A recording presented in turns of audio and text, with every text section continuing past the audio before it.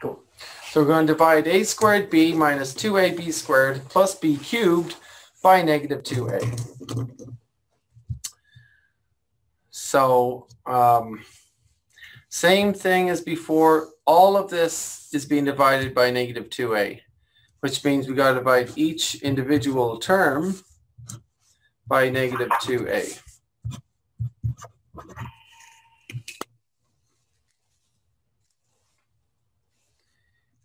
And I'll just encourage you all to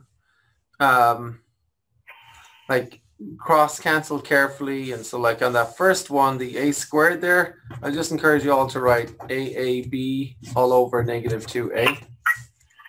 So if this has helped anyone just to get started, I'm just going to want you to press pause. Anyone watching from home, please press pause on the video and see if you can get it from here, and then I'll play it and I'll go over it. So that would be a plus, right? Yeah, plus. Yeah, I'm just going to go ahead and run through this actually because let's see.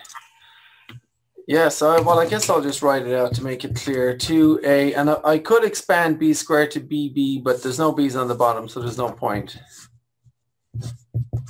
So I'm kind of just, and b cubed, same thing. I'll just leave that as b cubed. There's nothing to cross cancel. There's no b's on the bottom. Okay, so I'm just writing it step by step, and for you guys watching from home, there's different ways of doing it, but the general rule is try to be neat and try to show your work. So the a's cross cancel here, and I've got a 1 times a times b, so an ab on the top, and it's a positive over negative fraction, so that makes it a negative fraction, and it's standard form, everybody, to write that negative in line with the fraction bar, and then there's a 2 on the bottom. So positive over negative is a negative fraction, ab on the top, 2 on the bottom.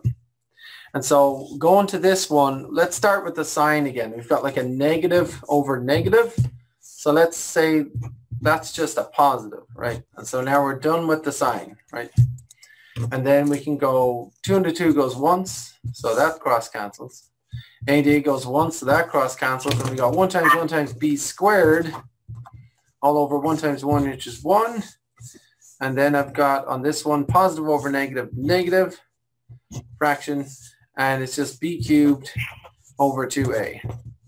And I guess, should have spotted that, but that's like, okay, ab over 2 plus b squared minus b cubed over 2a. So yeah, I probably wrote out a lot there, everybody, and you don't have to write out quite so much. But anyway, that is the answer, and they're not like terms, right?